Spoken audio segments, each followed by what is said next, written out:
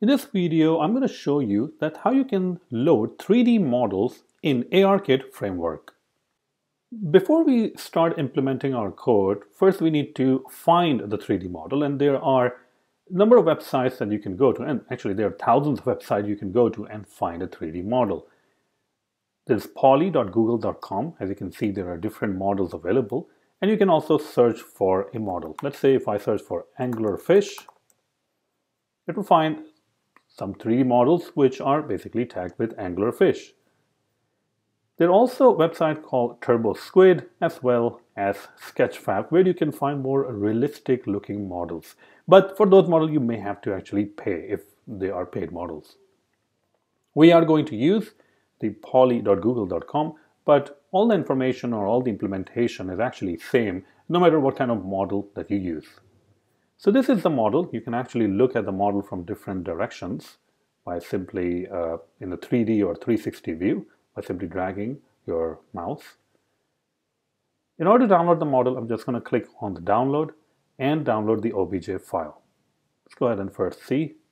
There we go, download and OBJ file. Now once you have downloaded, this is the OBJ file or the wavefront file. What we want to do, you definitely can load the OBJ file, but what I usually try to do is to convert the OBJ file into a DAE or Collada file. And for that, you will need a tool or a software to convert that. One of the tools that is available, which is free, is called Blender. If you simply search for Blender, you will find that particular tool. Blender is a free and open source tool, and you can download it and create some amazing 3D effects or 3D models. But we are going to simply use Blender to convert our wavefront, which is the OBJ format, to DAE format. So let me go ahead and fire up Blender and show you that how you can take an OBJ and convert it to DAE.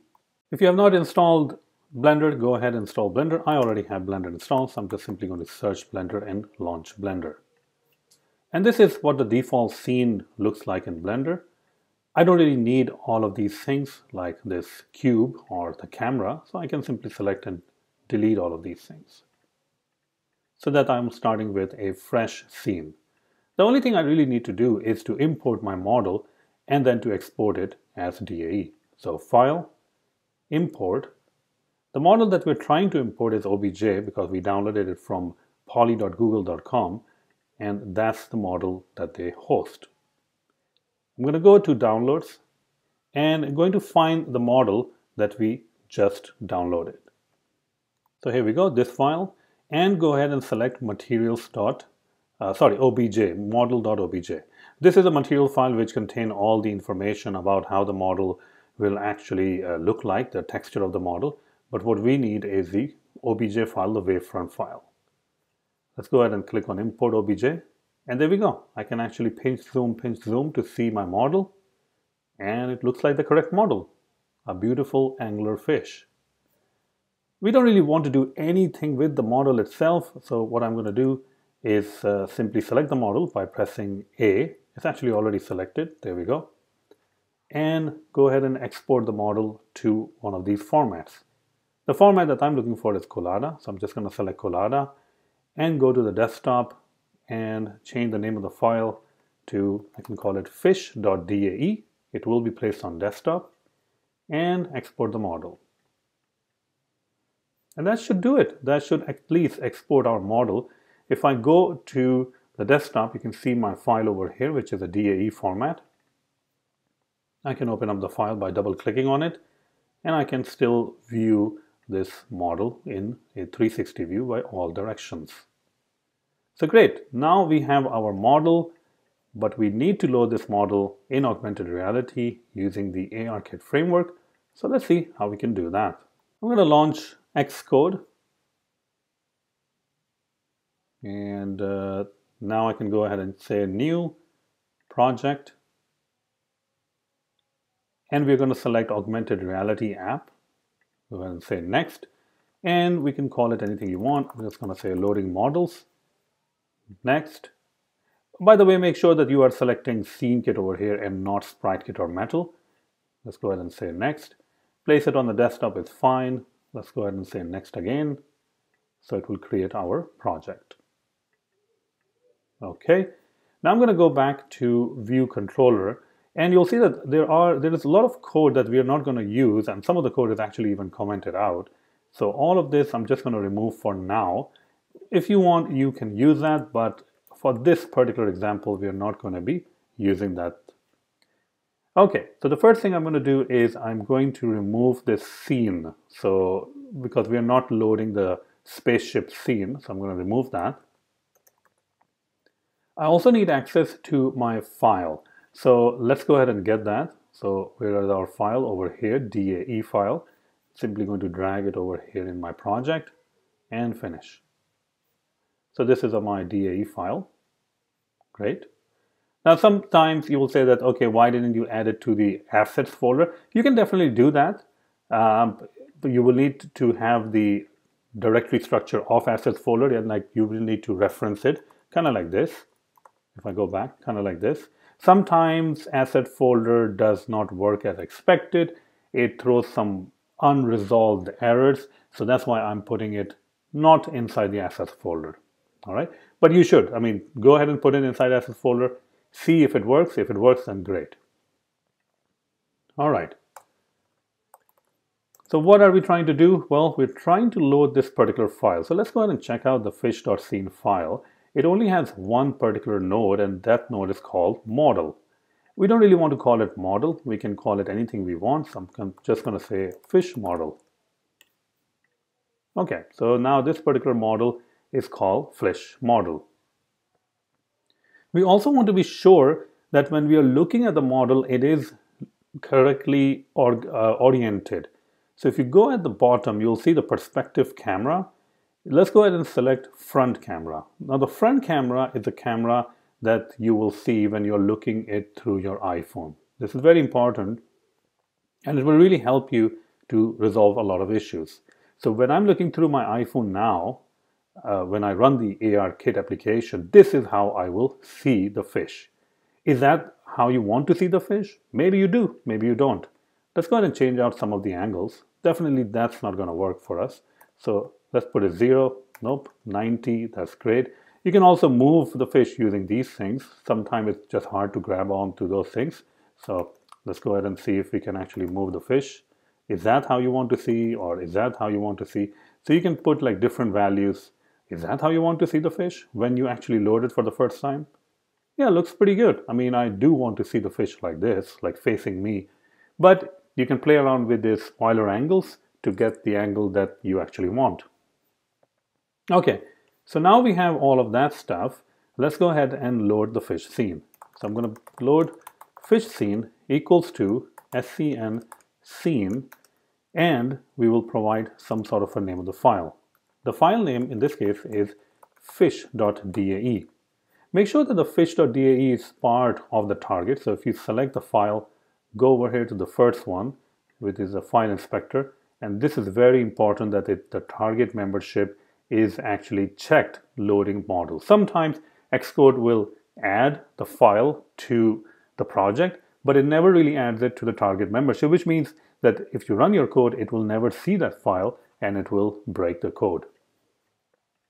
Okay, so at this point, we have the fish scene. That's great.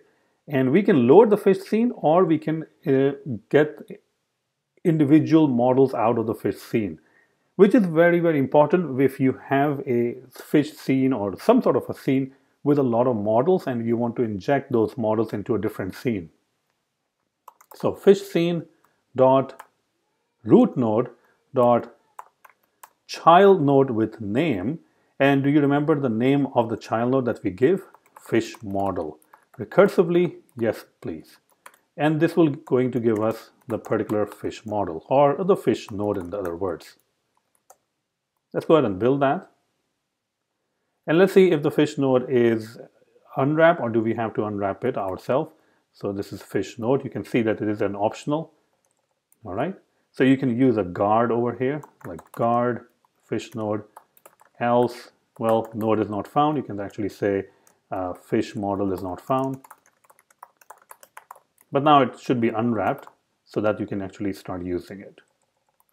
So once we have the fish node, we can insert this node into our original scene, which is the main scene of the app. So scene.root node.add child node, and what node does we want to add? Fish node.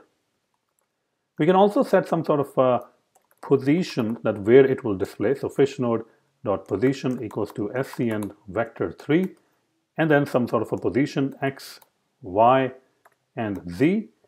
In this case, z is the one that is towards us or away from us. So we are simply going to change it to 1.0, which is 1 meter away from us when we are actually loading that particular scene. Let's go ahead and build this. Okay. And now let's go ahead and run it to see it in action. All right, so let's go ahead and run the app. And hopefully you'll be able to see it right over here when the app is actually running. And when it launches, you can see our beautiful fish. You can actually move around. I'm actually a little bit tied up over here with the wire, but if I was wireless or unwired, I would be able to see this fish from all the different directions. See this fish. Now, one of the things that this particular model is lacking a little bit right now is that it looks very, well, plain and with no effects, meaning it doesn't really have any kind of a lighting effects or light estimation or anything that is going on. Now, we can go ahead and improve that by adding just default lighting. So I can actually go over here and I can say scene view dot lighting, and then you will see that enable default lighting. It's only, you have to set it to true. And now if I go ahead and run this, you will see that it's not going to be perfect lighting that is available to you, but it's definitely going to look much better than the last time. And here we go. Definitely you can see the effect. Now you can see a little bit more lighting going on the fish, a little bit of reflections going on. It's not perfect, by the way, but it's definitely better. It has made the fish come to life, right? We'll maybe cover lighting in the future video, but right now, just with default lighting, you can see it is way better than our last attempt. Great, right? So this is basically how you load a particular model in ARKit. I really hope that you have enjoyed this video and now you have all the knowledge of loading custom models into your ARKit application. If you do want to learn more about ARKit development, then check out my course on Udemy, which is called Mastering ARKit for iOS. Now this course is really resourceful. Also, this course is very detailed. It has close to 16 hours of videos, 75 downloadable resources. You can see that we're going to be building 25 plus augmented reality projects. It is always updated to the latest version of ARKit. And also you can see it has close to 4,200 students.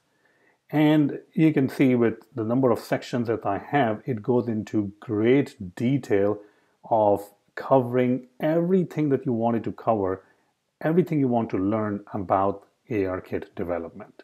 So check out this course. There is a coupon of this course is available in the description. So go ahead and click on the coupon, get an amazing discount and start learning ARKit. Thank you so much.